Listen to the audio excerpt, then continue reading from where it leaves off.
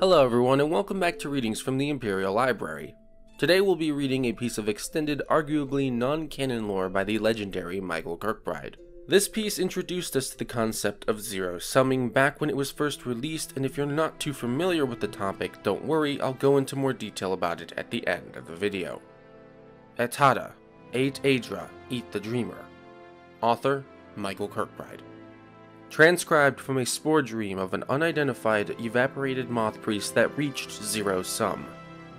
The Aedra Aka, who goes by so many names as to perhaps already suggest what I'm about to commit to Memispore, is completely insane. His mind broke when his perch from eternity allowed the day, and we of all the Arubis live on through its fragments, ensnared in the temporal writings and erasures of the accusal whim that he begat by saying, I am.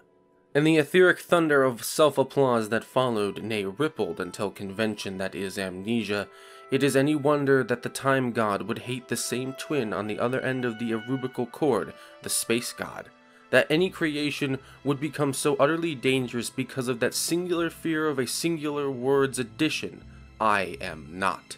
That all the interplay is one flea of assertion on a wolf of naught, and that every experience, that is, everything, born from that primal whale would cascade onto the echo need of hologram, each slice the same except for scale, and all the magic that would need to spring forth just to hold it together at living, divine cross-purpose support struts made from the need to exist exile along its two-headed fighting rays, each refusing their origin point, that is, tower. Terrastones versus chronocules, and in the end, an end that ever refuses to old, it all becomes lobotomized, for what is not lobial if not dracorography made flesh, reptilian, coiled, and massive map god, holding a compass, holding a timepiece, drooling, the water from which we dragged ourselves out to say, mirror-like, autotonic, automatic, we are, too, on his countless knees, dementia-given dimension, dementia. At this point, all transcription becomes impossible except by way of sheet music, an orchestration of which was attempted during the reign of Nimunet, who, along with everyone else in the symphony's radial madness, was vaporized by Agentia, the requisite anti-chimic holding tendrils activated, preventing Imperial collapse. Imposta Themosi, the amulet of kings granted to the Cocoon Council that the spore dream Aedra Eat the Dreamer be immediately stored in the 1008 Cyrodiilic weapons of Rapture. End of text. I am almost positive I mispronounced some of that towards the end, but considering that all the words I mispronounced are most likely just made up words, I think I did a good enough job. So since this text is such a unique one, so unique that people might not get it, I thought I'd provide a section dedicated to trying to decipher it for you. First of all, the title in and of itself is what I assume to be a reference to the idea of the 8 divines possibly trying to either usurp or take advantage of the Godhead, who is referred to as the Dreamer, as he is the being that dreams up reality.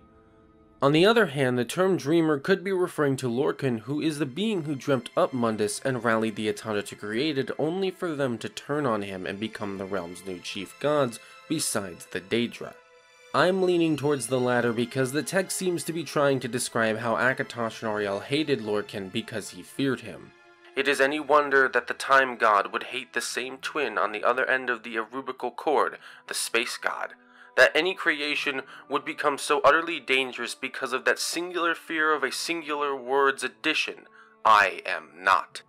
For those who don't know, the space god is in reference to Lorcan, who is considered the opposite twin of Akatosh. For context, the opposite of time is space, so while Akatosh is the time god, Lorcan is the space god, and this text goes on to say that Akatosh or Auriel hated his twin because he questioned the universe and their place in it, whereas Akatosh did not. I also want to point out that in the Elder Scrolls IV Oblivion, Mangar Cameron does make reference to the idea that the Divines weren't as good as legends and religion make them out to be. For reference, here is a snippet of his speech from the ending of the Elder Scrolls IV Oblivion. Ask yourself, how is it that mighty gods die, yet the Daedra stand incorruptible? How is it that the Aedra forthrightly proclaim themselves to man, while the gods cower behind statues and the faithless words of traitor priests? It is simple. They are not gods at all. The truth has been in front of you since you first were born. The Aedra are the true gods of this universe. Julianos, Dibella, and Stondar are all Lorcan's betrayers, posing as divinities in the principality that has lost its guiding light.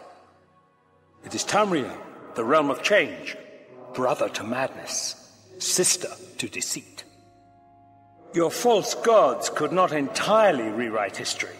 Thus you remember tales of Lorcan vilified, a dead trickster whose heart came to Tamriel. But if a god can die, how does his heart survive? The gods you worship are trifling shadows of first causes. They have tricked you for ages. Why do you think your world has always been contested ground, the arena of powers and immortals? This heart is the heart of the world, for one was made to satisfy the other. You all remember this. It is in every legend. Aedra cannot die, so your so-called gods cannot erase him from your minds completely. Now, as for the concept of zero-summing, it all comes down to what this moth priest discovered, and that is the truth or divine truth of the universe. In the Elder Scrolls, when one discovers that the universe that they reside in is a dream and that they aren't actually real, they either achieve Chim, which is them saying that they do exist separately despite evidence to the contrary, or they disappear as this moth priest did and zero-sum, becoming one with the dreamer. So when this moth priest discovered the truth and disappeared, why was only half of his message able to be deciphered while the rest could only be read as sheet music? Well, it all comes down to the content of that message. In the first half, it was only stated that Akatosh and Lorcan were opposites, and that Akatosh hated Lorcan. This isn't really news to us or the residents of the Elder Scrolls universe by any means, but the info that followed it is the reason the moth priest zero-summed. So that is to say, the sheet music holds the truth that the Elder Scrolls universe is just a dream, and by playing that music, the listeners decipher the truth and zero-sum themselves, which is why the Empire stored the music in its 1008 Cyrodiilic weapons of rapture, as the texts call it. Now, my last question is, why sheet music? Well, there is no exact answer for that, but there is a concept that we can look to for an idea of why. If you know about tonal architecture, then you know that the reality of the Elder Scrolls can be seen as a song. I believe this concept to be why sheet music is the only way a person can be remembered or referred to after zero-summing, but that's just a small theory of mine. And I believe that's where I'm going to wrap everything up for today. I really wanted to put out something simple just because I'm working extra hard on a big video right now that became something much bigger than I thought it would be initially. So this is just to show I'm still alive and indeed working on stuff, plus I'm reading a lot of books, and this was definitely an interesting one I thought I could read for you all, and maybe break it down for people who just didn't quite understand it. Thank you so much for listening. This has been Readings from the Imperial Library. I am your host Infinity, and I hope you all have an awesome day, night, or evening, wherever and whenever you're at. Take it easy, guys, and I'll see you all in the next one.